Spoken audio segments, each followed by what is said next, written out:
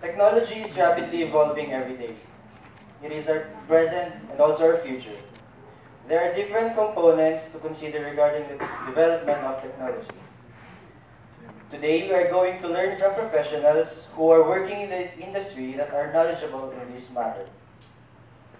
We have two guest speakers for today's seminar. That's right, partner. They are here to share their knowledge to us.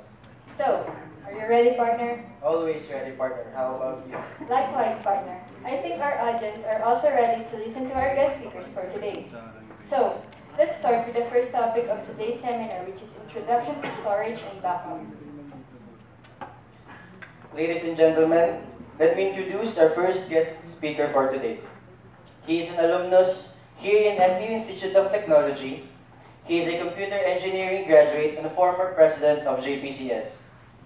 He represents our institution as a student ambassador of Google and Mozilla Firefox Philippines. He is currently working in DXC Technology as downtime manager. Let us all welcome Mr. Mike Kahurao. Let's give him a round of applause.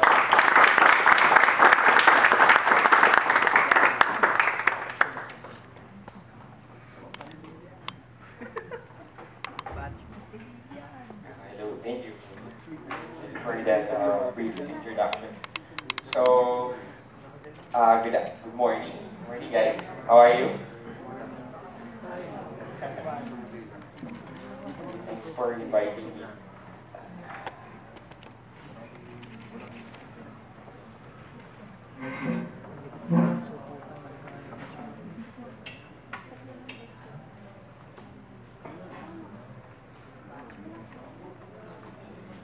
Makikita niyo naman.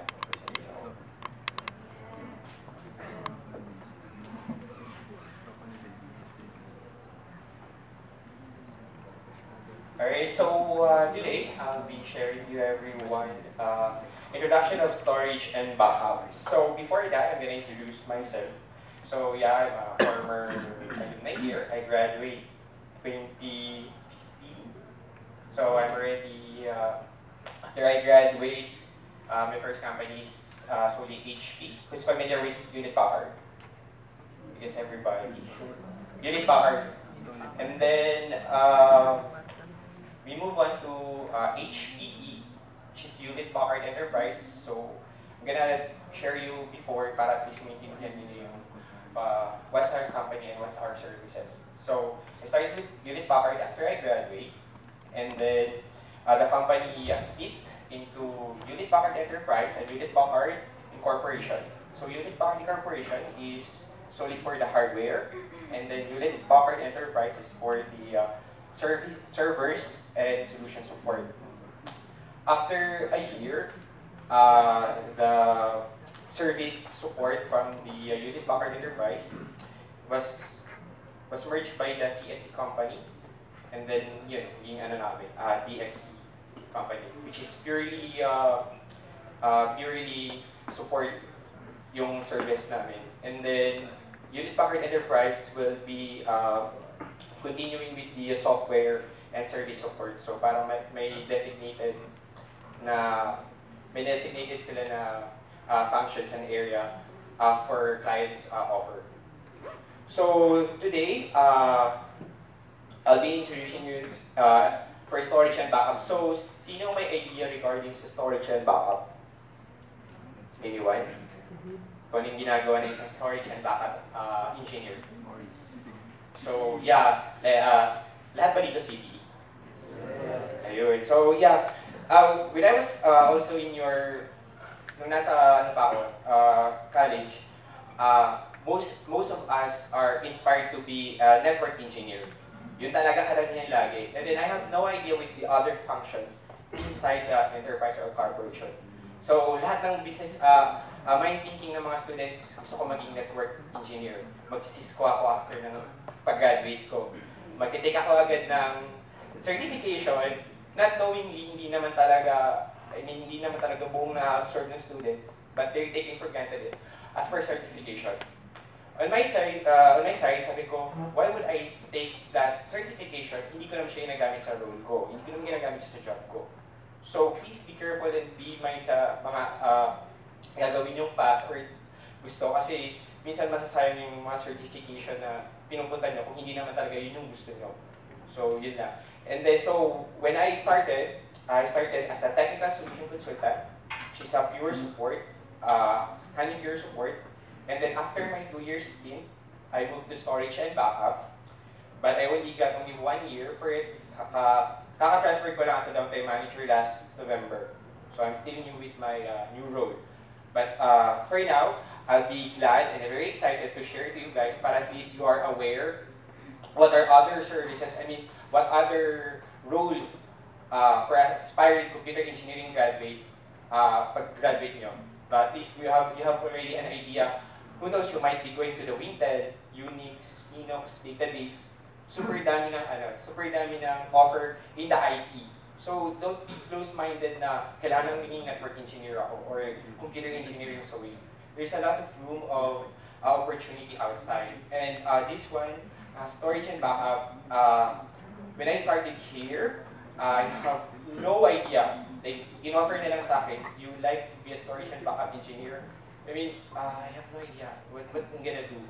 So today, I'll be very excited to share to you guys. So, we'll start for today, IT support engineer, that's the introduction. And then enterprise infrastructure, storage and backup basic, so you have an idea. And then the review my support experience.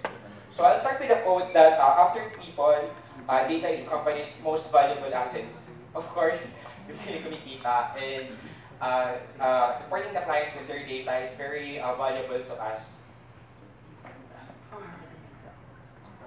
So, IT support engineer. So before to start, you need to have the skills. And what skills should the storage and backup? So first, customer service. Customer service is a very basic skills that you need to have.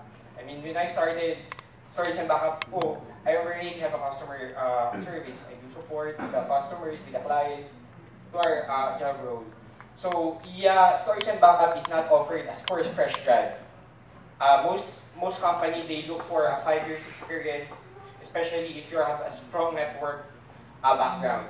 So hindi naman basta na pag-graduate mo, mag-storage and backup na lang ako kasi maganda pala yung ano na yan, chill lang pala dun, parang ganun. So, no, they need experience, but if your academic background is good enough and may scope nyo yung network, you have easily understandable with the basics of the network, it would be easier for you to learn the job.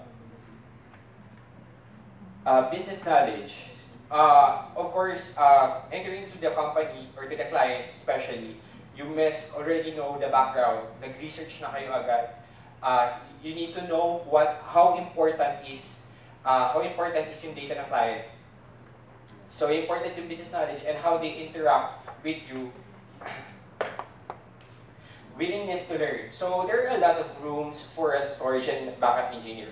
So there will be an opportunity that might think of you to land on a next job. But for me, yes, naging opportunity actually sa akin. Kaya nakuha ko yung next kong job. It's because of this storage and backup admin. So maybe because of good management skills that I learned from this role, so I was able to take the manager role. Problem solving, so there will be a lot of different problems. So you must be ready to have the problem solving skills kasi there will be a lot of clients and, or the customers that will ask you kahit may part na hindi na siya need, parang gano'n. So you just be more patient with it. Technical. Of course, technical is one of the basics needs. So ano-ano pa ba yung mga kailangan ng mga technical? So of course, basic networking. Siguro naman sa network, network na ba kayo? Network, Cisco. Siguro pag piping na lang, di ba? Parang madali lang naman sa inyo ma-identify yung mga ganun. Basics na technical skills. So most likely, we run scripts. So yung mga scripts na yun is, tinuturo naman yun. Kasi it varies, depends on the tools na gagamitin. And then proactive. So yes, being a proactive, you must be able to get all the needs, directives from your leads para at least lahat ng needs ni clients is ma-provide.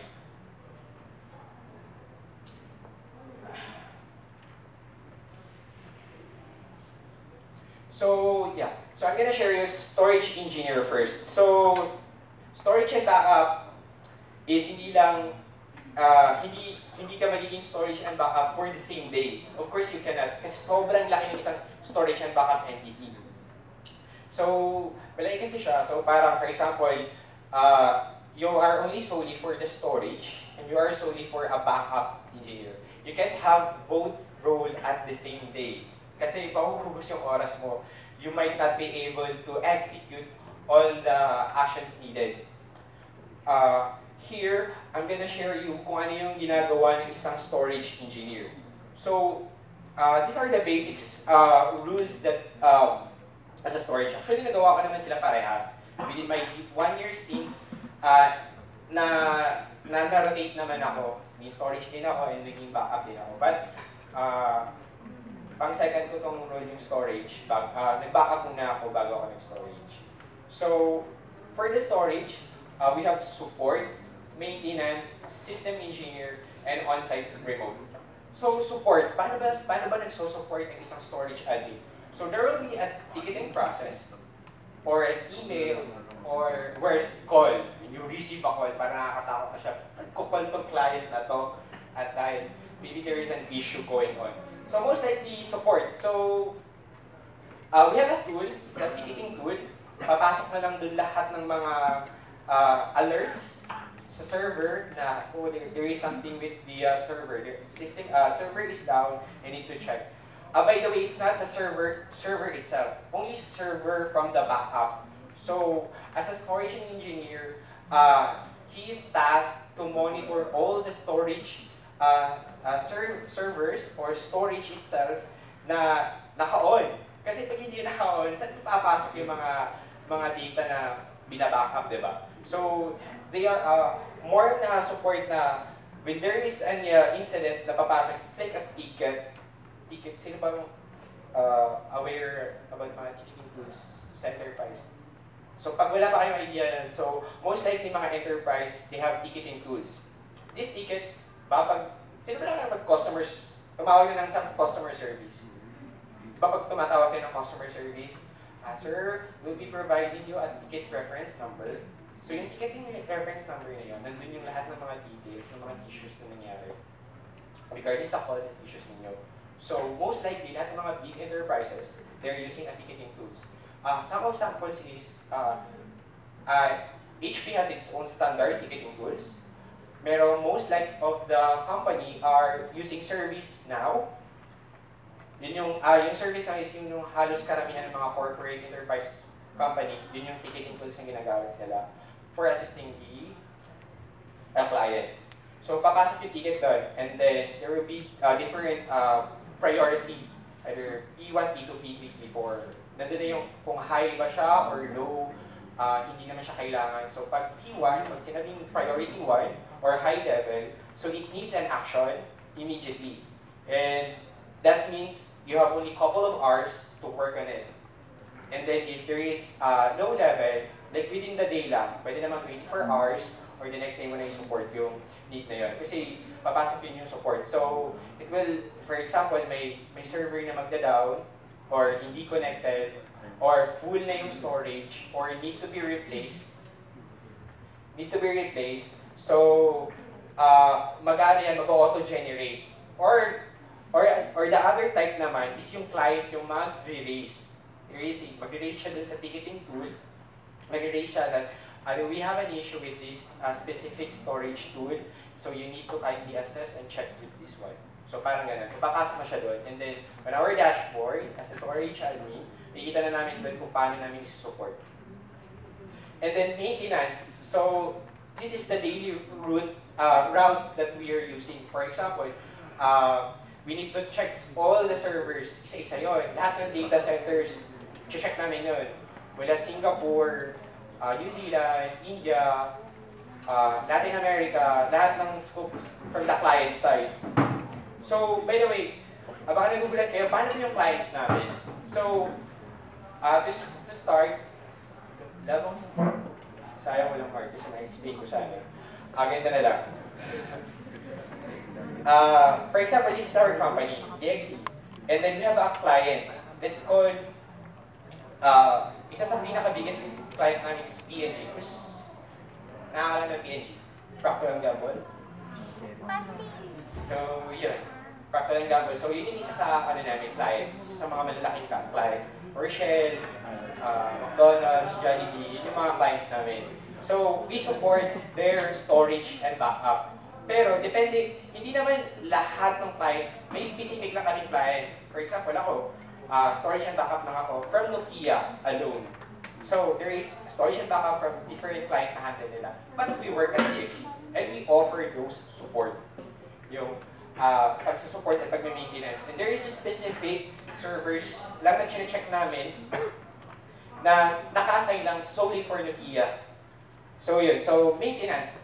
Check namin kung healthy ba yung condition niya, all green ba, so lahat ba pag may error, may dashboard kasi yun, may dashboard, then makikita namin yung health. So, hindi ko na mapapakita sa inyo kung paano yung mga dashboard, yung itsura kasi, of course, company's property, I'm not allowed to share those other. Pero, let's see, mamaya pag mag-glimpse sa mga videos ko, yun pwede nyo makita yun.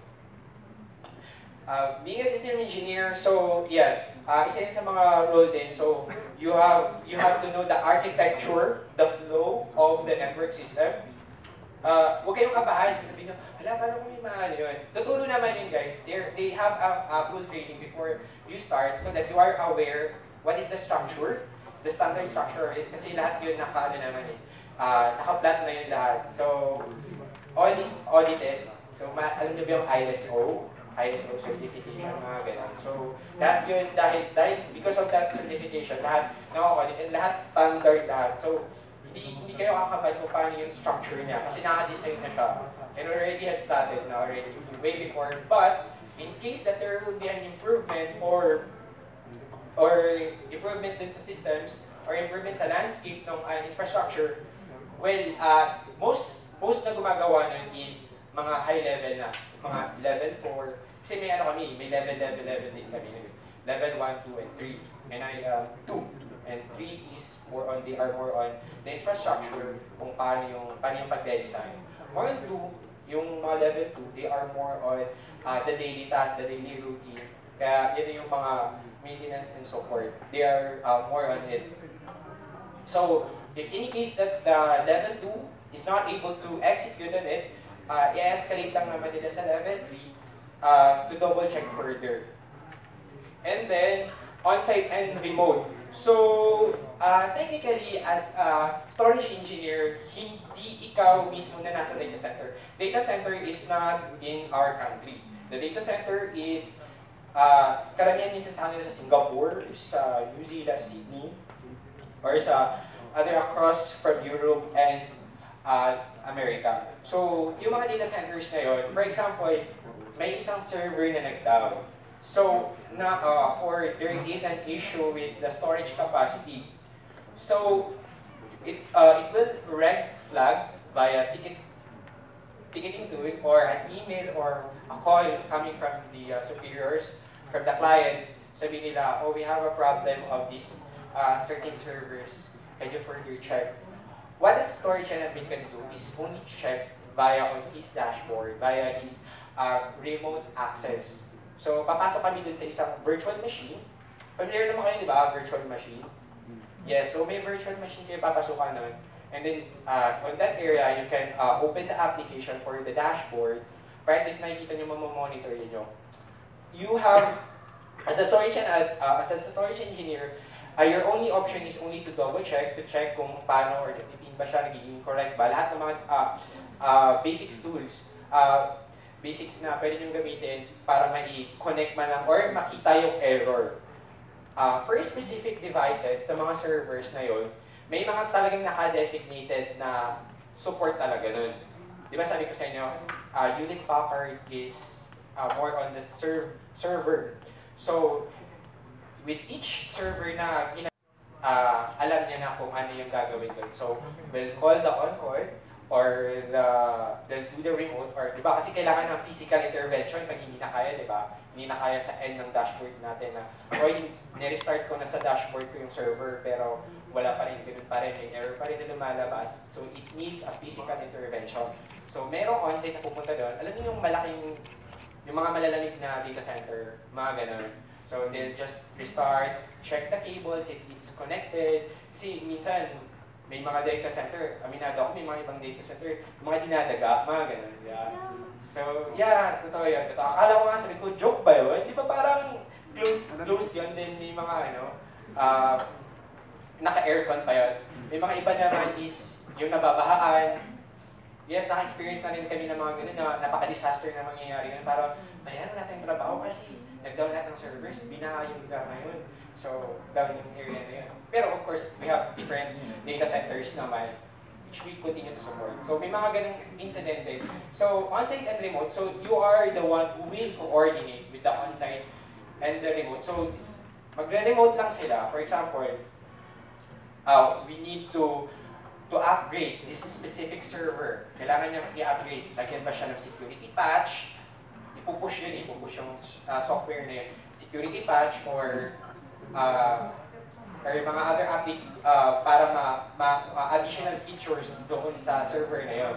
So, for example, magre-remote sila. Since they have no access directly with the servers, so magre-remote sila via the access. Kasi sa structure sa isang company, may mga limited access kasi lahat ng mga tao. So, hindi ka pwedeng basta-basta na lang makakapasok na lang sa mga servers. Each servers na yun. It's still, pagpasok ko pa nga lang, kailangan na ng, kailangan na ng interventions for security purposes. So, lahat ng papasokan na servers, designated lang yung solely for you. Kasi we have a security policy with the data information. So yun. So, hindi sila basta-basta kasi HPE na sila eh. Ibang entity na yun. Bali, other vendor na yun.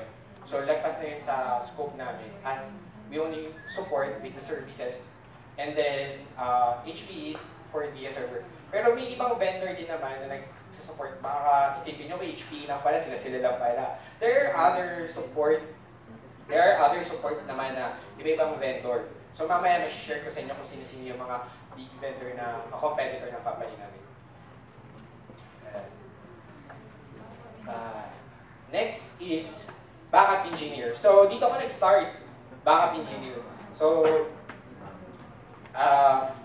almost same sila na ginagawa. There is still a support, maintenance system engineer, backup restore. But the support is very different. So, when a client send an email or a ticket, it will ask you, backup team, can you please restore this following servers or following information or data that I need to restore. So may mga ganun. Iba na yung support niya. Hindi na siya more on checking with the server or checking with the kundi he's more on the specific client na client-facing na lahat ng mga pagre-restore ng server. Tataka kayo, ano ba yung klaseng data? Well, we don't know what kind of data it is. It's already encrypted. Hindi namin nababasa yun, hindi namin nabubuklat yun na, ito pala yung mga pinaglalagay nila, ito pala kalaking pera yung mga nila. Kasi more on, karamihan doon is, yung mga file na yun is SAP file.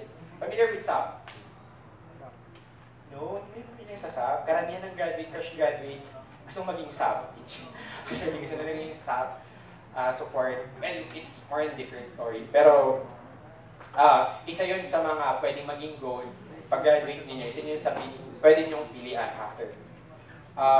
So there is database, Oracle na format. So hindi namin nabubuksan yan, yung file na yan.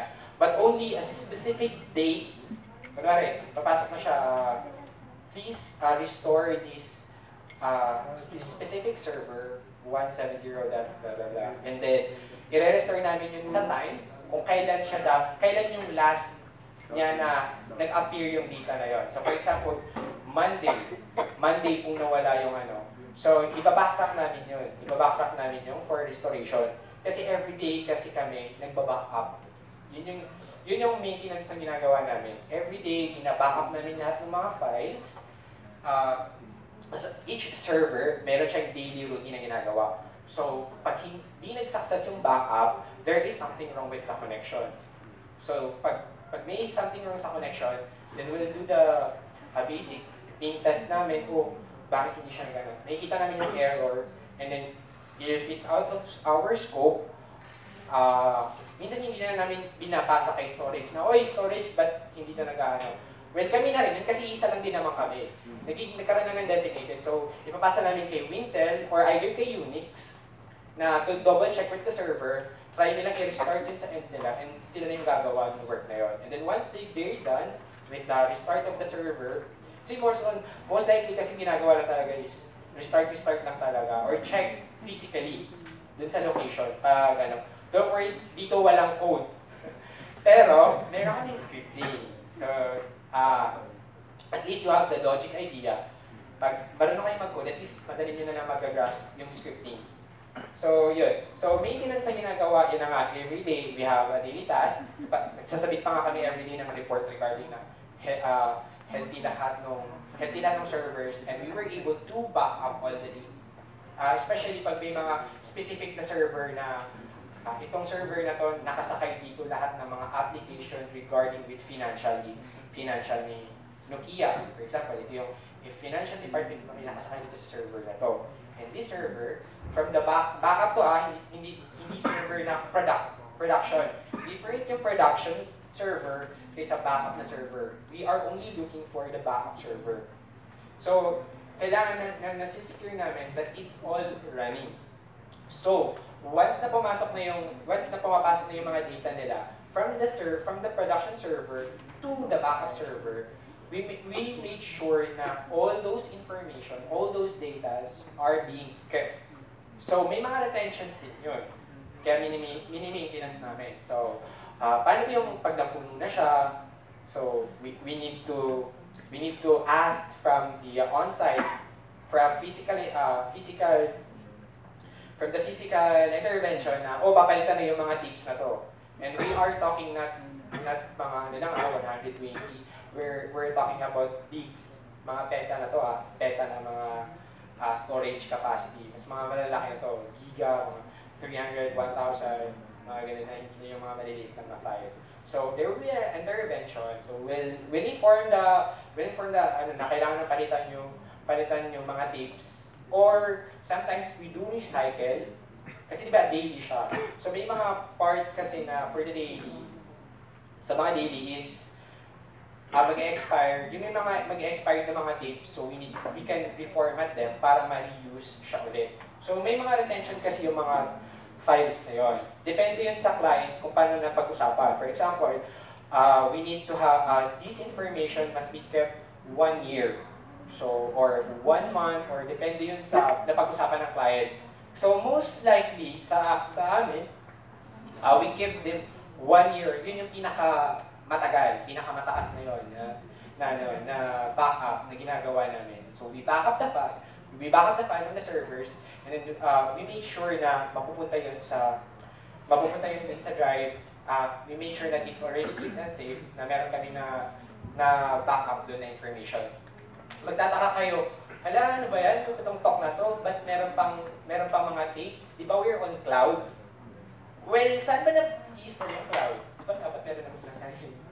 Di ba? I mean, baka magtataka lang kayo na, we're on cloud, ba't gano'n?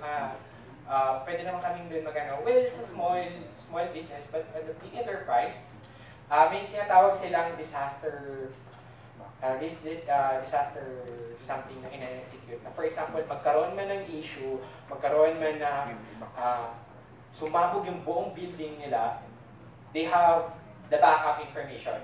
So, they'll contact the DNC directly to check all the details and information are being saved.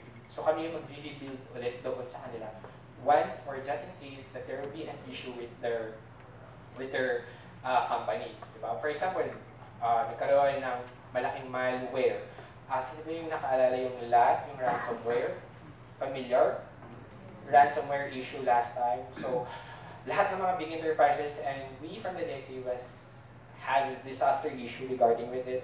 Lahat ng mga clients namin, lahat yun ini-riskan lahat ng buong servers just to make sure that there is no certain malware na pumasok dun sa servers. So paano ba namin yung ginagawa? But of course, there is a different team, that's the security team who will do it. But for us, from the storage, we'll make sure that all the data are being kept and being secured. So for the system engineer, as a system engineer, as a backup, of course, we should also be aware kung paano yung flow ng infrastructure namin. So we make sure na alam din namin kung paano siya pumapasok, paano yung mga connections nila from client to the backup. So at least pag nag-question sila users, ba't hindi nagba-backup tong network folder namin dun sa backup server. So yun yung yun yung isa sa mga task din namin. So we made configurations, isa din yung configurations. But more than likely, we rely on the application. Later on, I'll be sharing yung application namin. And last yung backup and restore. So this is the simple steps na ginagawa namin. So every day, we have a backup routine na ginagawa. For example, this Saturday, we need to back up this specific server. So kami yung gumagawa, kami yung nag-execute to make sure na monthly information. For example, buong July, kailangan natin i-back up yun. So, pumapasok kami ng weekend just to make sure, or kung sino man yung mga naka-online sa amin, naka-schedule for it. So, sila yung mag-execute nun, i-back up nila yung specific, depende sa client request. Yun yung backup. And for the restore, yun yung, for example, there is a specific date na kailangan namin i-restore because there is an information that the client needs the most. So yun. Pero depende pa rin naman yun kung gaano ka severe or gaano ka-importante or kailangan ka immediately, kailangan na namin ng interaction agad. So yun. So, enterprise infrastructure. So this is the storage and the backup basics. So, simple lang naman talaga yung infrastructure namin. Well, there is a lot of difference. So, sa amin is we use the SAN system. Depende kasi yun depende yun sa design. So, may mga topology kaming pina-follow. So, most yung sa amin, sa DXC, we use the SAN backup system, chart. So, ito lang naman, pinapakita ko lang sa inyo. This is the very basic na kung paano na nangyayari yung isang infrastructure ng backup. Simple lang talaga yung namin. We need to make sure that everything is all saved and of course, all is recoverable. Kasi pag hindi yun na-recover, lagot. Kailangan na explanation kay client, why was not able to recover those information. We made sure na kailangan lahat yun na-recover namin. So may list. So simple lang. We have the clients, the server backup client. So iba yung port namin ha. Dalawa kasi yung port. There is a production port and a backup port. So important talaga na running lahat ng backup port. But if the backup port is not online or there is an issue with it na dapat mapacheck, temporarily we can use the production. But mabagal kasi yun mabagal yung run, lalo na pag nag-execute na kami ng pagba-backup or pag-check kasi ginagamit din ni client yung port na yun. So, yun. So, server backup clients. And then the backup servers, yung sa amin. Kasi may sarili kaming server na dun kami nakakonect. And then, this storage and tape backup, dun lahat na i-store ng mga informations from the clients and customers. So, more likely, papasok kami gamit dito sa backup and server storage. So, virtual machine, pasok kami and then we'll execute all the needs. And magre-restore kami, mag-backup kami, or mag-checking kami ng servers. Kasi, pupunta kasi kami dun sa servers and backup client to double check that all is running and all the big informations na na important kay clients is nababackup namin. And we make sure na papasok siya lahat sa disk storage and the tape backup. Disk storage is more on the virtual. Virtual siya. Virtual siya na tape. So mamaya may explain further. And then tape backup, yun yung mismong physical ng mga malalaking tape. So paano ba siya physical tapes are, yun yung minomonitor from the on-site or yung mga, pero depende kasi yun sa party or kay client kung sino yung mag-keep.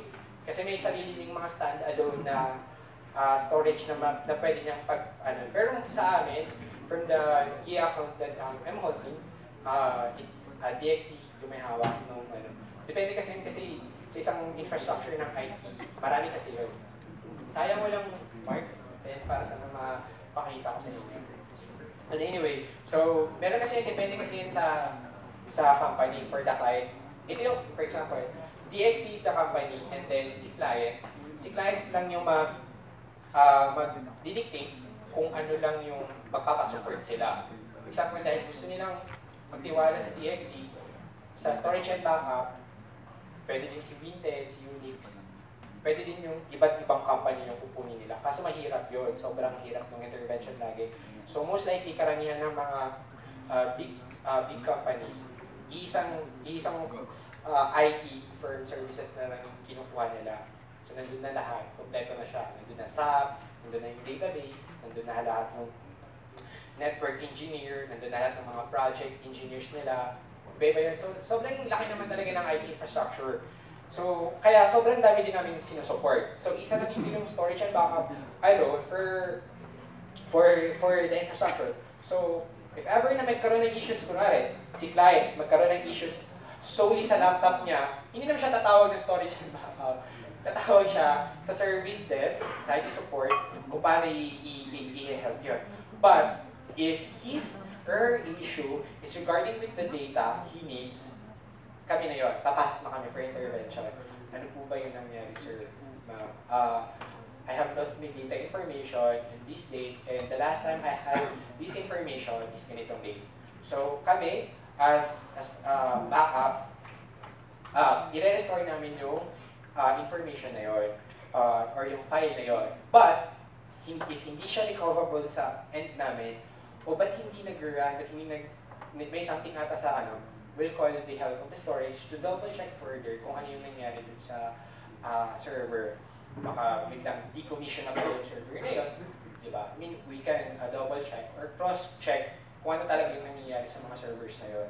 So kaya din pumapasok si storage and backup to do the help and support. Kasi may sarili na kasi may designated na talaga na functions sa isang IT enterprise. So kung sakaling nag-down si server from client side sa production, hindi kami sasagot nun. Kasi hindi naman affected yung side namin. So we either route them, kunwari kung sakali lang accident silang pumasok sa storage and backup, i-route lang namin sila from Wintel, Unix, or sino ba yung may handle ng specific server na yun. So, sa amin kasi more Unix and Wintel. Familiar din ba kayo nun? Wintel. Sir, Unix. Oh. So, dapat marami kayo mga ganito kasi pagdating niya sa enterprise, yun yung karamihang mga role. And almost, kaya nga sabi ko nung graduate ako, ba't hindi ko to alam? Nasaan ba ako? Ba't gusto ko maging network engineer? At the first place, gusto ko maging network engineer. Ang dami naman palang roles. So, yeah, you do research, guys. May Wintel tayo, may Unix. Sila yung may hawak nun. Well, your network, Cisco, will be basic tools or can help you to land those jobs kasi may idea kayo sa network system. So, most likely doon. Kasi, pag alam ko yung mga role na yun is bihira lang talaga yung mga fresh grad na nakakapasok. So, at least at your young age, you're already open, you're already aware kung ano pa yung mga role. Isa na rin yung SAP. SAP is one of the biggest platform. So, SAP application, well, actually, nandun ako sa SAP, which is I'm a downtime manager sa SAP. So, sa SAP, there is yung mga financial, lahat ng mga HR department, lahat ng mga different specific department nila, may mga designated tools na silang ginagamit doon. But most likely, kasi SAP application is a very secured application. Information yung SAP na SAP file na yon, may mga SAP file na kailangan namin backupan everyday kasi yung mga important yun. Kasi nga, ang laman ng SAP file na yun is financial information from the customers or minsan yung mga valuable data nila. So, next. So, So, data storage. So, baka nagtataka, ano ba pinagsasabi ni Kuya? Hindi ko alam kung ano yung data storage. So, this is one of the examples ng mga data storage. So, we have all-flash hybrid data protection storage. Actually, dito ako mas familiar kasi we are using the data protector application. So, the data protector app, yun yung software version niya. This is the hardware. So, when we use those applications, papasok kami doon, and then nandito na lahat dito lahat papasok. Kasi may mga tips yan, may mga sariling mga tips yan sa loob. And then the file object storage, storage automation management, enterprise application, storage for VMS containers, most likely mga IBM, company ng IBM, sila yung masyadong gumagamit yan. And storage networking. Familiar kayo sa Dell, EMC. Familiar naman kayo sa mga malalaking company, right? Mga Dell, IBM. Dapat nag-aano na kayo doon kasi graduating na ba kayo? Halos. Diba graduating na dito? Fourth year na ba kayo? So dapat nag-aano na kayo, nag-research na kayo kung ano yung mga dream company nyo. So, yung dream company ko, isa yung HP. Time na. So, I'm so glad that with them, may video ako para may idea lang.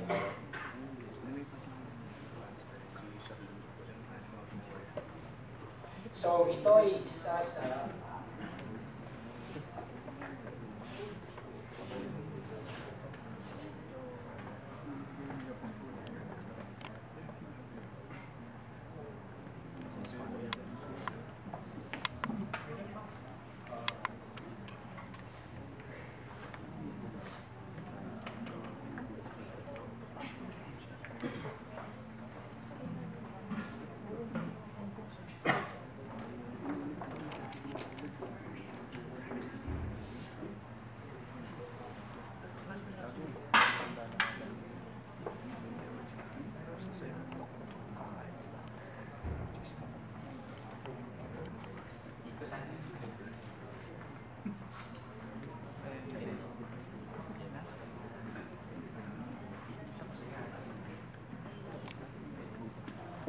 ipapakita ng video.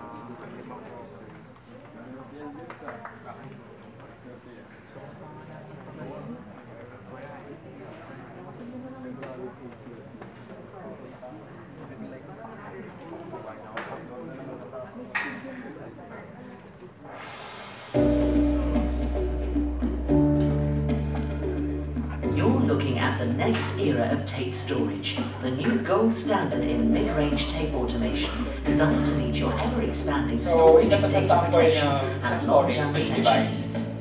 Welcome to the HP Enterprise Store Ever MSL6480 tape library.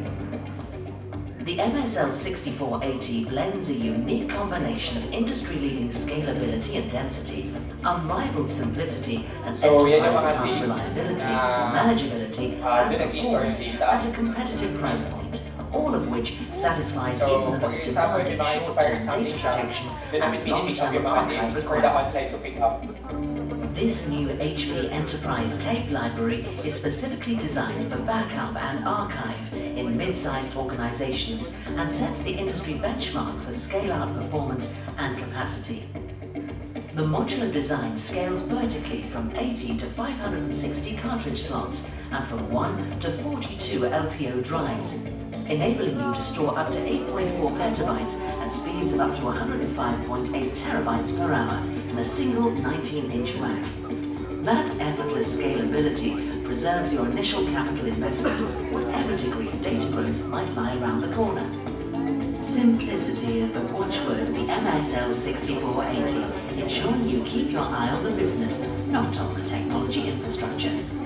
The library is designed from the ground up to be easy to deploy, to use, to scale, and to manage.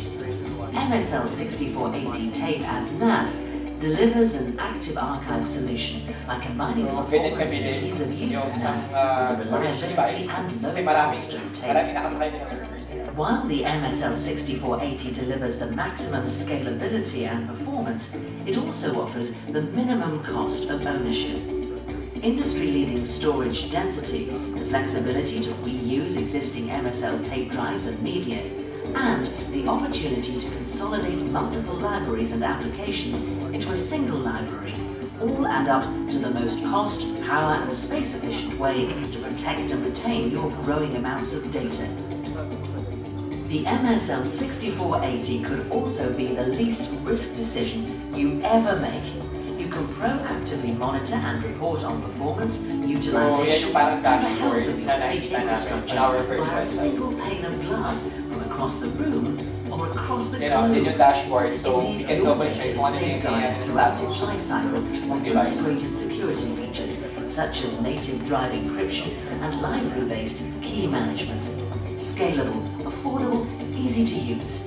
Protect more data for longer, for less, with the HP Enterprise Store Ever MSL6480 Tape Library.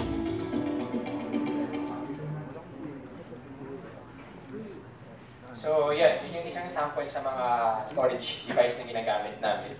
But, pero medium yun. Dollar, so hindi basta-basta.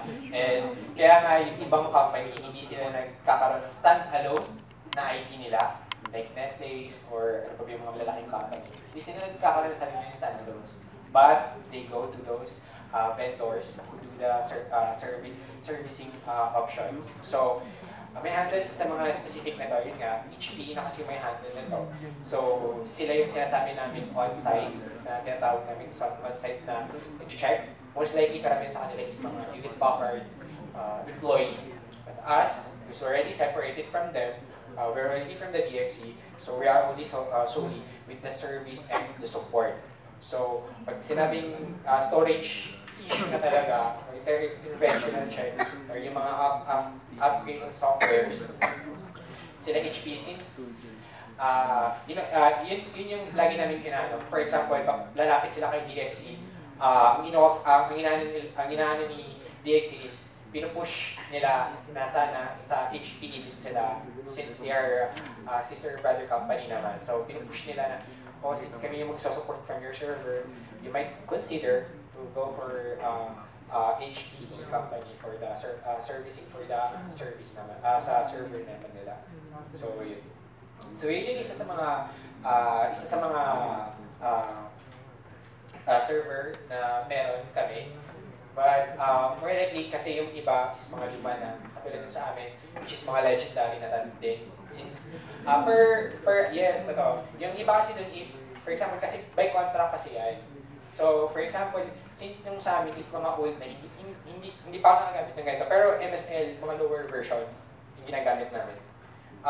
Yung mga tape library na yun, kasi pag ang contract kasi ng isang company, may specific na kasi siyang mga nakaset.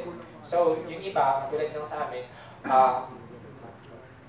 sinakakalan ng Alcatel na company, which is already merged with Nokia, di ba? So, doon ko nalaman na, uy, grabe ang tagal na pala. It's because pero tapos yung contract nila. Actually, they've been 15 years already. So, syempre, yung mga iba nun, hindi naman mag-o-offer ng, sumakay kayo dito sa bagong namin, storage, hindi. Bayad na yun eh. Bayad na yung luma nila. Kaya, as much as possible, nire-recycle lang din nila yung mga storage na yun, ay yung mga specific servers, kung ano lang yung nakaset, kung ano lang yung binayaran ni client.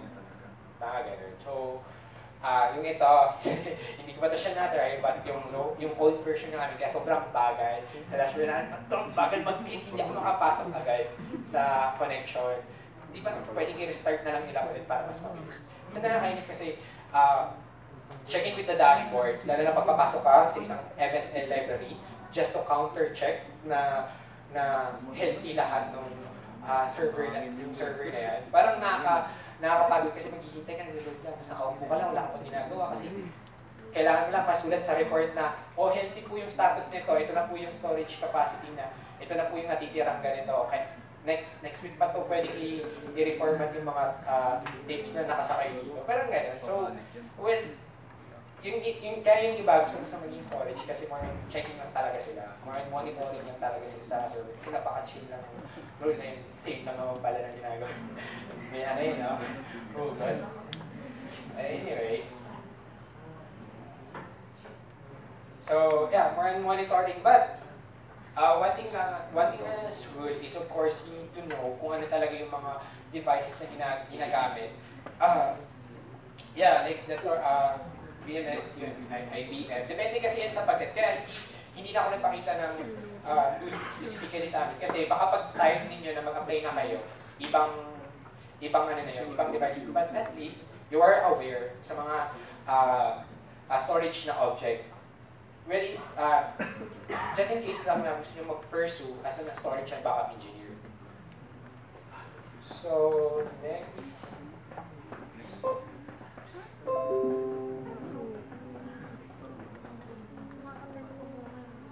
So, enterprise backup application. This is HP Data Protector. Ito yung ginagamit ko for the backup. Kasi nung nag-backup engineer ako, dito ako nahasa. Ito yung pinakamabagay.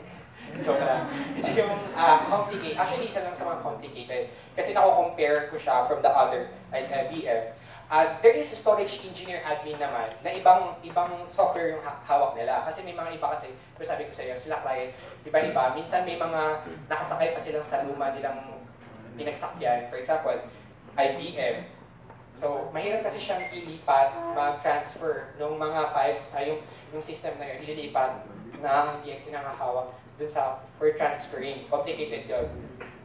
But yung ibang company kasi, hindi agad yan sila nagta-transfer. Kaya nga sabi ko sa inyo, karamihan ng mga clients, they settle for 15 to 20 years. Kasi ang mahal eh. Ang mahal ng isang IT support. So, siguro maikli na yung 10 years for the support. Pero ang worst is may iba 5 years na support na hinahandle nila for the servers yung pag nag-o-offer sila. Kasi pag umalis ka, back to zero na naman ulit. So, iba na namang tao ang hawak nun, iba na naman yung process na yun. So, kaya gusto nila mag-settle sa mga matatagal. Yung mga, kaya, yung iba, for example, ito, HP Data Protector, well, hindi ko kasi nagamit yung updated na version. Yung ginamit ko ata is 7, and then ngayon 9 na sila. Kasi yung mga 9 na upgraded is more likely sa mga bagong clients na yun na offer. Yung 7 kasi, hindi naman nila binayaran yung upgraded. Kasi kung gusto nila, babayaran na naman yun. Another, pera na yun. Pera na naman yun sa company namin pag papa-upgrade sila ng mga software. Ganun yung business. Kaya doon kami kumikita. Kaya mas gusto namin, sana mag-upgrade na lang sila mag-upgrade para walang matanggalan sa atin ng trabaho. Ganun. Of course, guys, there is also a risk na hindi naman na continue yung support. Maaaring bawal ka ng trabaho, hindi na magiging happy si customer, lilipat na siya sa iba. So we make sure that all are at least na may maintain or na may maintenance. So, yun.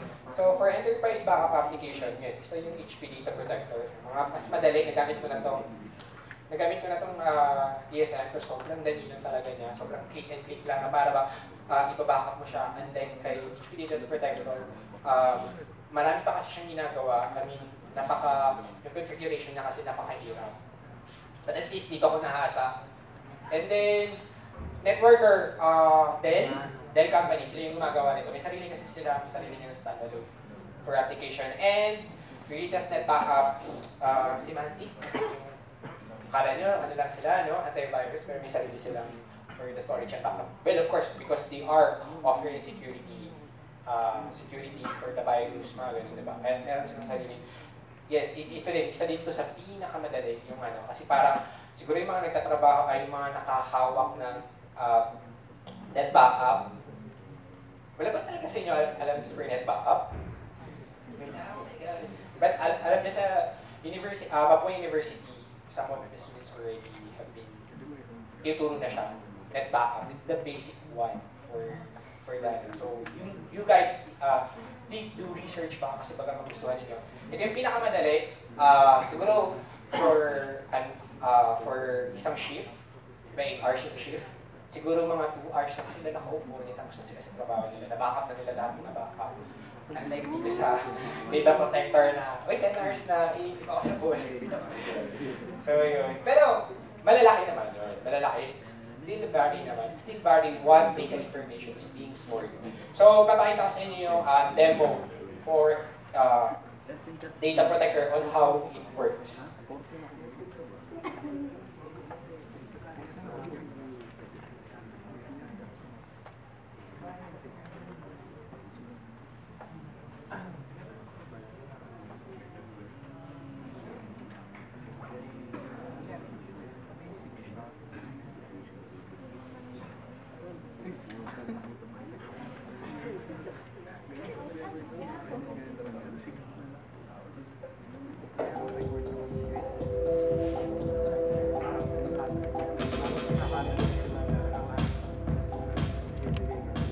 To address the data protection needs of the modern data center, a fundamentally new approach is required.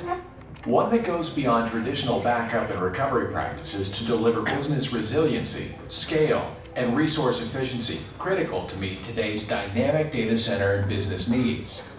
HP Data Protector software is an enterprise-class backup and recovery application that from a single pane of glass or a full-function command line interface enables you to efficiently protect your data, instantly recover your mission-critical applications, and turn your backup data repository into an information asset. Let's take a look at some core components. HP Data Protector gives you a clean user interface allowing simple navigation with the use of this drop-down menu, enabling quick and easy access to any task you want to do within Data Protector. You can easily add servers into your environment from the same domain, from a different domain, or from a work group. You can simply type in the name of the server, or you can use the drop-down menu to make your choice. Since Data Protector is a true enterprise-class backup solution, it has API-level integrations into your most mission-critical applications, such as Microsoft Exchange, SQL, or many others. When you install Data Protector, an installation server is installed onto the Cell Manager and contains all the components that make up Data Protector. This allows for easy push deployment of components to your clients. Simply select components you wish to install, such as a disk agent, which gives you the ability to back up the file system. You can select the media agent and even an application integration. When you select Finish, Data Protector takes care of the rest with a push installation. Since no reboot is required when installing the components, you don't have to wait for a maintenance window to add new clients, components, or upgrades to your Data Protector environment. Data Protector gives you a wide range of options for backup targets, such as physical tape, virtual tape, HP's Store Once backup solution, and many others. Data Protector includes HP's Store Once deduplication software to give you the ability to deduplicate where you want your environment, such as at the source, a backup server, or at the target. When you combine HP Data Protector end-to-end federated deduplication solution, This gives you the ability to deduplicate at your remote offices and replicating only changed blocks back to your data center. When creating backup jobs, Data Protector gives you the ability to work with templates specific to the type of backup you would like to create, such as a file system or one of the many application integrations that Data Protector offers, such as Microsoft Exchange, SharePoint, SQL, Oracle, and your virtual environments such as VMware and Microsoft Hyper-V. Data Protector uses a common workflow method when creating backups, regardless of the type of backup job. Let's take a look at creating a file system backup and how simple that is. You can simply choose a blank template or one of the many predefined templates. We'll work with a blank template. As you can see, you have all your clients listed here.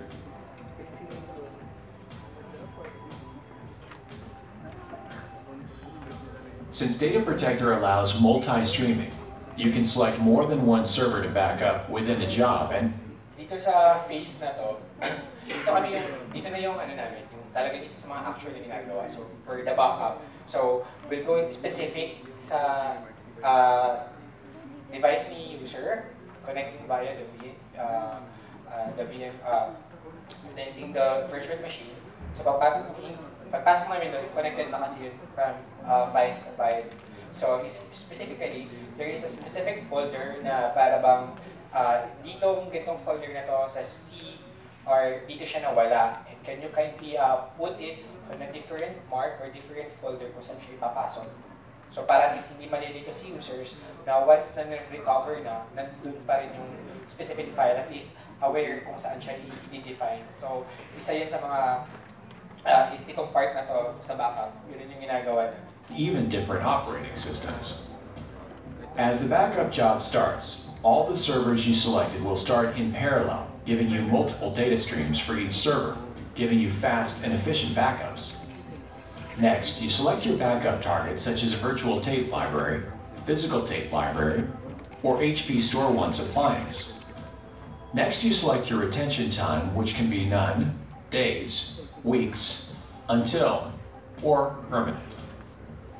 Now you can easily set a schedule for your backup job by simply selecting. So, ayan. So, kasi wala tayong board. Gagamitin ko na ito actually. So, for doing the backup, and may specific na kasi kami papasukan doon na client, and then we'll do the backup job. So, pipili kami sa schedule, depende kung ano. So, there is a full, incremental, full intro, and the days. So, most likely, ang ginagawa namin is, there is two types of a backup. Incremental and decremental. Incremental means, every day siyang nagbabackup, pero yung binabackup niya is kung ano lang yung nabago. Decremental naman is yung buong state nung araw na yon, yung data ng buong state. Nagigets nyo ba? Ulitin ko lang. Incremental, for example, there is a version 1. Monday to Friday. So, Monday, meron siyang version 1, version 2, version 3, version 4, version 5. But, dun sa specific na file na yun, is may mga nabago lang. So, nag-iiba na yung ano niya, di ba? Nag-iiba na yung storage size niya. Ang ina-capture lang niya, for the incremental, is kung ano yung mga nagbago lang. So, hindi siya mabigat to do the backup work.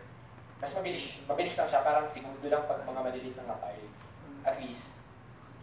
So, pag decremental naman, is yung buong state niya. Kunwari, may binago ka, kunwari, A, tapos naging B na sa pangalawa, naging C na pangatlo, nag-iba na siya, hindi na siya totally yung, yun na yung file na yun, nag-iba yung file, hindi na nag-iba yung version state, but nag-iba na yung buong file niya, kina-capture siya day to day. Buong yun. Mas malaki yun, mas mabigat, mas matagal. But, ang pinaka mabilis na lagi namin ino-offer is incremental state. Kasi mas mabilis lang siya. And then, when we do the backup, it's daily. Daily to guys. So every day, kami nagpipindot. Kaya sabi ko, pag data protector, ang tagal yung matapos. So every day, each servers, each clients connected with the server, binabackup namin yun. Kaya may ginagawa kami. Kaya talagang nakaupo lang talaga kami. Nakaupo lang talaga kami na. So every day, completing lahat. So may kita kasi lalo na pag end of the shift, minsan nagpapasakas kami ng mga reports or minsan may mga nagre-reports kami actually, lalo na sa mga clients. So to double check that we are doing our work, doon kami nakikita doon kami nagiging visible. Kaya nga, ganun ka-important yung isang storage and backup kasi nakikita nila yung halaga namin. Na, lalo na pag nawala yung file, the rescue kami kami yung bida dito. Kaya chill lang kayo dyan. So parang ganun. So, each and every day sa mga states. So for example, 25, for example, nung Thursday, nagkaroon ng issue si user, ibabalik lang namin yun sa state kung saan nung Wednesday, kung ano yung itsura niya. Then specific, ilalagay lang namin yung file na yun, specific kung saan folder lang niya, mas madaling makita yung file na yun. So ganun lang kadali yung kung paano namin ginagawa. And then, there is a full backup, which is nangyayari siya every weekend and every first or end of the month. May tinatawag kaming daily backup, weekly, and monthly. And may mga retentions yun. For daily, may retention siya 7 days. So, nabubura din siya agad. But, since magtatakbo ng weekend for the weekdays na backup, doon po ang pasok lahat ng may retention yung weekdays na yun ng 1 month. Yung 1 month na yun, na nakuha niya yung buong, na-capture na niya yung buong file, nalagay na din sa weekdays. So every weekend, lalo na pag naka-on shift ka ng weekend, so you make sure na lahat ng mga weekly is nagraragin yung backup nun. Kasi yun is mga pinaka-important, weekly. Kasi pag days lang, hindi ka naman pwedeng kunwari, nawalan ka pala ng information, hindi ka naman sa daily kasi baka wala na yun. Kasi yung retention nga niya is 1 week lang. And for the weekly naman, meron siyang monthly retention, naka-capture na yung buong one. So, uulit siya ng run. Kaya nga matagal siya. Kaya nga, yung takbo niya is either Saturday hanggang sa Sunday, natatapos yung rotation ng pagtakbo niya para ma-save na siya sa day. Yung monthly naman, nangyayari siya every either first week or last week. Bakit? Kasi masyado mas mataas yun. Pero nangyayari siya during weekend. Kasi sobrang laking file na yun. So minsan ginagawa siya first week or last week. Kasi tapos sa time na yun, walang weekly na tatakbo, monthly lang. Hindi naman tayo pwedeng, mag-run muna ng weekly bago mag-run ng monthly. Hindi na. Monthly na kasi kina-capture na yung lahat. Nagigets nyo na ba yung logic? Ganun yung simpleng logic sa storage. And it applies to all the storage and backup. Kasi it's na, at least pag tinatanong kayo, and then you will proceed as a storage and backup, at least may idea na kayo kung paano nag-run yung backup. Ganun pala, daily, weekly, monthly. Pag tinanong kayo sa interview, alam niya na. So, at least you have an idea. Kasi ako, nung ako, wala kasi akong idea ng time na yon, but due to dahil naging consultant, naging technical support naman ako, I have idea kasi may mga nakausap din ako mga storage and backup. Yun yung mga diniscuss nila. That actually, it helps me a lot na nag-land ako ng job as a storage and backup kasi may idea na ako. So, ganun na talaga yung logic niya. So, monthly, and then, yung monthly naman, meron siyang 1-year retention. Yun yung tinatago namin sa tinatago namin yun sa on-site for keep use yun. Kasi napaka-importante yun. It's for the risk. Yun yung parang recovery risk something management na kinikip nila. So, pag nagkamali ka ng format at na-format mo yung monthly, lagot ka. Kasi pag sakaling nagkaroon ng issues or need mag-recover ng date na yun, and nabura mo yun, may hirapan ka either mangangapa ka for the weekly, kung anong state yung hinahanap niya. Either sa daily ka, iisa-isahin mo siya. So doon kami nagiging maingat, and yun is sa mga tasks, lalo na sa isang backup. In schedule. Now you can simply select your reoccurring to be weekly. Now set your start time, let's say to 2 a.m. We can select Monday, Tuesday, Wednesday, Thursday, and select our backup type to be incremental. Now we select OK. Now we select Schedule again, setting our reoccurring to be weekly, our start time to be 2 a.m., and this time we'll select Friday, and the backup type to be full. Within one backup job, you'll be backing up multiple servers all in parallel. You've set the retention. So, ayan. So, kunwari, nag-set na kami ng nag-set na kami. Actually, automatic naman nag-run yung backup in the background. Baka inisip nyo, lagi namin inaano yun. Nagma-manual run lang kami pag nagkaroon ng failure, nag-fail yung specific server na nag-fail siya na mag-backup. Doon na kami nagma-manual. But, most likely, check namin dyan, nakikita namin kung ano yung run niya, kung ano yung schedule siya tatakbo. May schedule siya kasi by region. So most likely, backup runs pag hindi shift yung customer. Ikla. So most likely, either pag morning kami, for example, pag morning, yung mga backup applications nag-run sa gabi, wala sila sa office. Kasi it's safer for us to run. Kasi may mga iba, for example, depende kasi dito sa application. But dito sa we run in the background. But dun sa isang application yung kanina pinakita ko is may schedule naman sila. May schedule yung takbo ng backup. Kaya kailangan siya minamanual. So ito lang yung kinaganda dito is naka-schedule na siya lahat. Pag run niya sa the background, i-double check na lang namin yung backup kung nag-success ba siya o hindi. Pag hindi siya nag-success, doon kami magtatakbo. Especially yung mga monthly, kasi sila minsan yung karamihan nag-fail. So kasi sobrang taas niya, and syempre may nagkakaroon ng server issues. So, uulitin na naman namin yung pag-run nung monthly na yun. Or mag-reschedule na naman kami na kailangan niya talagang sa loob ng isang buwan, kailangan maka-isa talaga. Kasi pag hindi yun naka-isa, questionable na natin kailangan customer. O saan nyo kukunin yung mga pag hindi nyo na successful complete ang isa sa mga monthly na yun. Kasi yung monthly yung pinaka-secure. Kaya nga pag walang magre-reformat o format ng monthly kasi napaka-delikado din. Time, and you also created a schedule for both your incremental and full backups.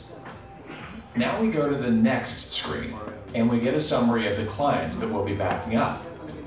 We have the option to save our backup job, start the backup job, and we can even preview a backup job, which allows us to do a test run without ever moving any data. So we'll know if we've created a successful backup. Restores are done just as easily as setting up a backup schedule. Let's take a look at restoring a file in the file system. Select Restore, select the server, select which file system we want to look at, and here we can drill down and select the file and version we want to recover. Choose the destination, where you want the file to be restored to, and under what name if you want to change it. Then we simply select Restore. Now you've seen the power of Data Protector, a true enterprise-class backup solution that allows API-level integrations into your mission-critical applications with federated deduplication. A single solution for your entire data center covering both your physical and virtual environments, giving you breakthrough scalability and performance. Thanks for watching.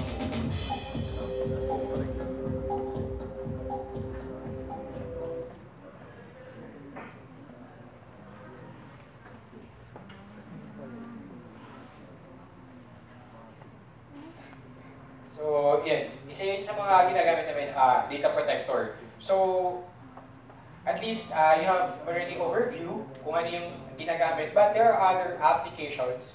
You could do research kung ano, lalo na pagpapasok kayo sa certain company, at least you have the background already kung ano yung tool. Well, HP Data Protector serve as the manager or the dashboard kung saan ninyo na na-review. But there are also other type, kasi minsan pumapasok kami via CLI. Sino familiar yun? CLI. Parang siyang dun ka CMD sa atin, diba? Sa Windows. Para siyang ganun. So parang papasok tayo sa per servers, at least double checking natin. But most likely, hindi naman tayo magsi-CMD dahil pag mga big enterprise, there are specific tools that we use to run our scripts. So yung mga scripts na yun, which also helps kasi mas mabilis kasi pag nag-i-script things kasi minsan yung mga dashboards na to nag-hang siya, so unable to access, lalo na pag production pa naka-connect, sobrang bagal din nun. So kaya kasi mabagal kasi depende naman kasi yun sa applications and how it runs through the connections sa servers. So, before I proceed, so parang ganito yung running background. Actually, wala rin akong idea. Nanonood lang din ako sa mga video clips kung paano ba talaga nag-run siya work. Kasi more nasa dashboard lang talaga sa amin eh. So, hindi namin siya na-review kung paano. Pero ganito lang yung run niya sa isang malaking storage na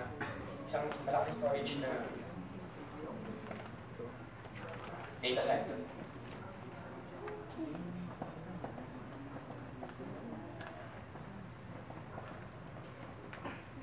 So, yun.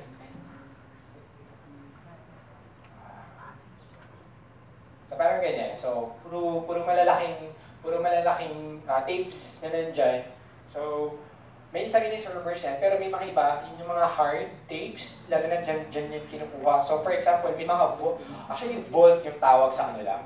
Vault. And then, may mga minsan, lalo na pag physical intervention, for example, yung tape na to, is in-check na may internal intervention dyan para kukuha ng tape. But most, especially ngayon sa mga malalaking data center,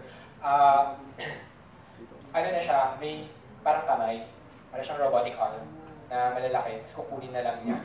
So, yan lahat ng mga storage na yan, na-connect yun sa mga servers. Or either, yung iba din, for the storage type, nakakonect sila via storage server. But meron ding iba na yung storage is for the server from the client perspective.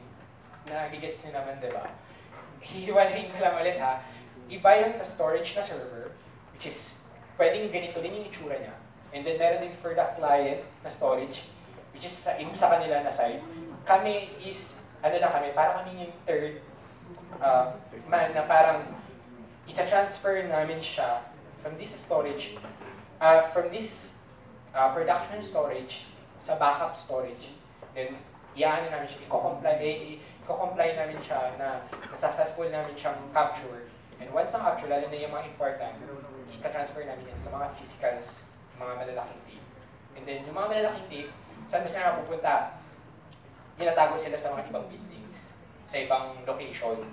And then may mga sariling ibang vendor yung mahawak na yan, which is sila yung mga nag-ano. Yung sa amin is, yung company na Iron Mountain yung pangalan. Hindi ko alam kung nakikita nyo, pero nagulat ako, sabi ko, ay sa Philippines pala may parang ganun pala. May ganun silang pero they serve from different. Nakikita na ako isang ganun, their truck, tapos i-ano nila yun sa isang safe na lugar kung saan hindi binabaha, hindi nagkakaroon ng mga daga, mga ganun. At least yung tape na yun, na ano. But once na yung retention ng mga tapes na hawak nila is mag-expired na, kasi tapos na yung retention, like 1 year, hindi naman ginamit or what, that needs to be reformed, i-reuse din, babalik na ulit dun sa amin, and then we do the reformat, then once done, pwede na namin siyang lagyan ng bagong data. Ganun namin ginagawa. So more on checking yung talaga and transferring with the correct flow nung pinagbabaka. So ganyan na siya. Sobrang lang. Isa yan sa mga example.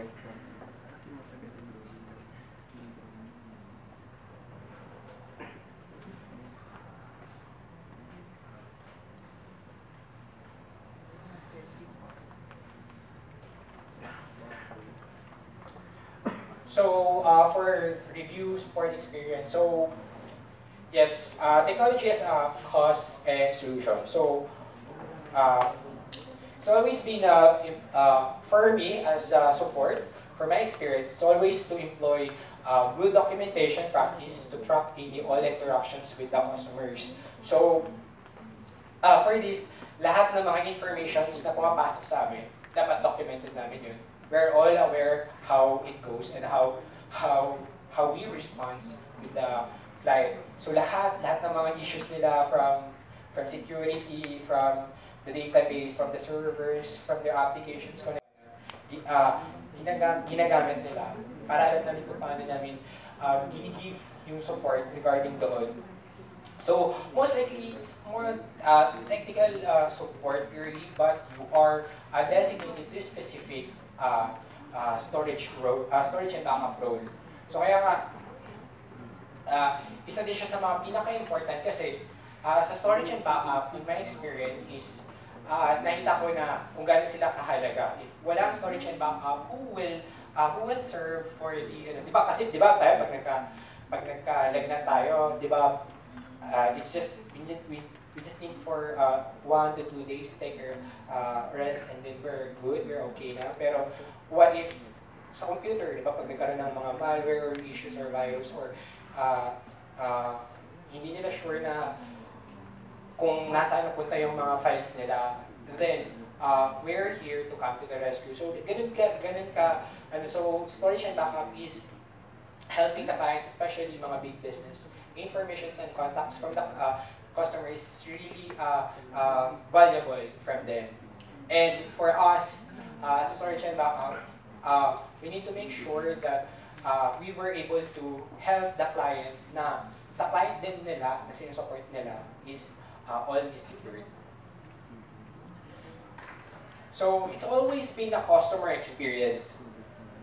Though as a storage and backup, bihira lang namin silang na-interact yung mga customer. Kasi hindi naman talaga namin sila nakakita, hindi namin sila nakakausap. Kaya nga, nagkaroon pa ng issue na bakit pa kami mag-formal?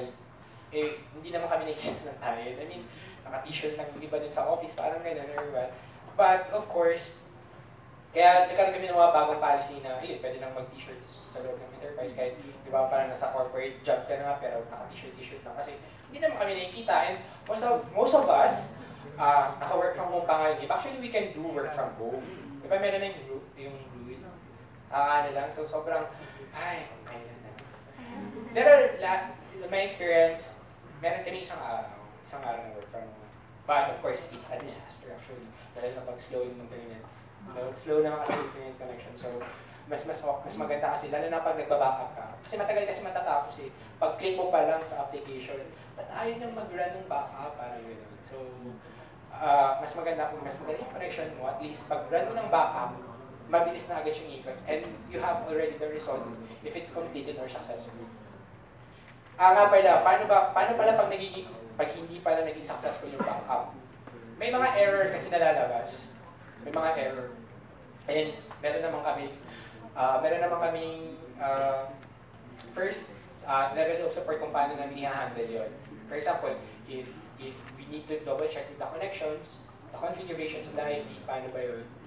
Pag hindi siya nag-ping test, and minsan kami nga pumapasok kasi sobrang bagal din ng winter, mga ganun. Minsan kasi magmagal yung support na pag weekend. Kami na mismo yung pumapasok sa server and we do the restart option. Matututunan mo siya habang tumatagal na